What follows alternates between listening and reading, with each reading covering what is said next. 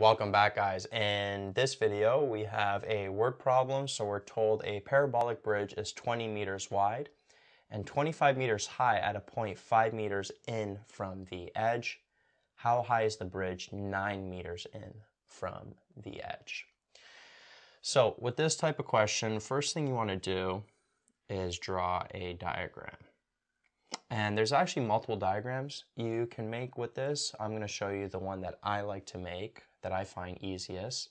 So whenever I'm dealing with a parabolic bridge or any sort of parabola word problem, like a parabolic tunnel maybe, I always like to put one of the edges at the origin, right? So make it look something like this.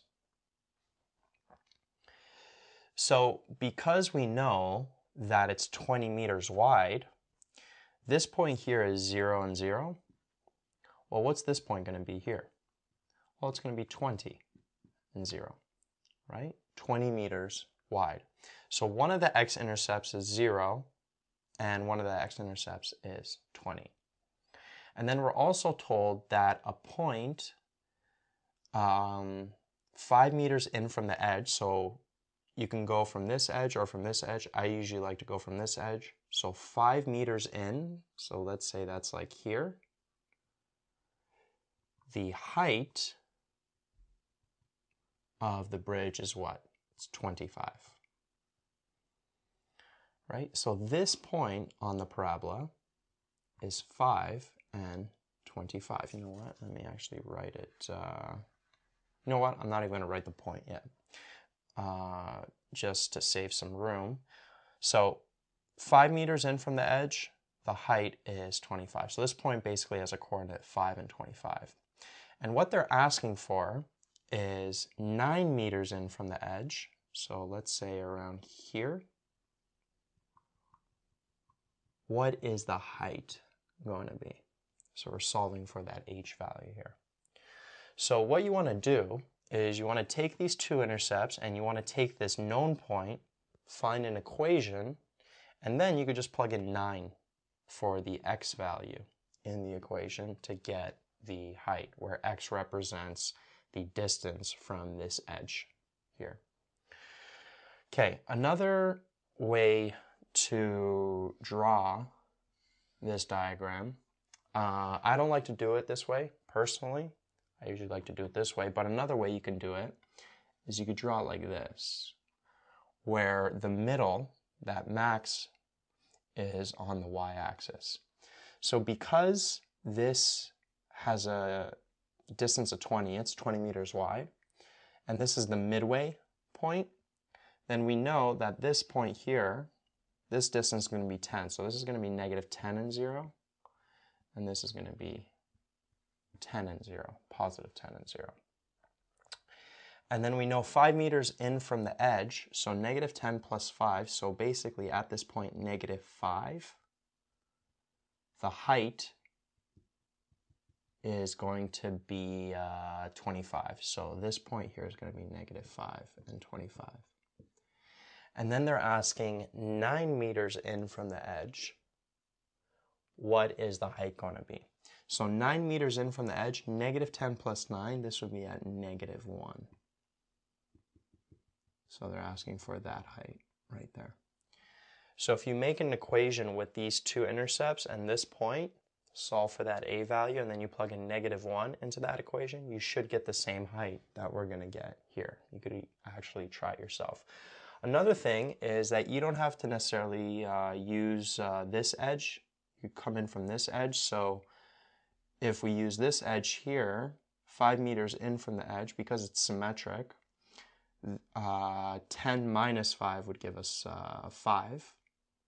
So this would be like 5 and 25. And then you could plug in 9 meters in from the edge to get that same height.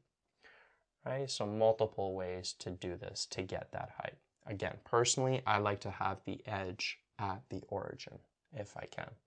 But sometimes teachers may expect you to do it this way. So going back to this here, notice that we can get an equation. Because we have the intercepts and we have a point, this point here, which is 5 and 25. So we'd have x minus one of the intercepts, which is just 0. So x minus 0 is just x. And then x minus s, x minus 20. Like that. And then we could solve for this a value by plugging in the 0.5 and 25. So we could plug in 25 for y,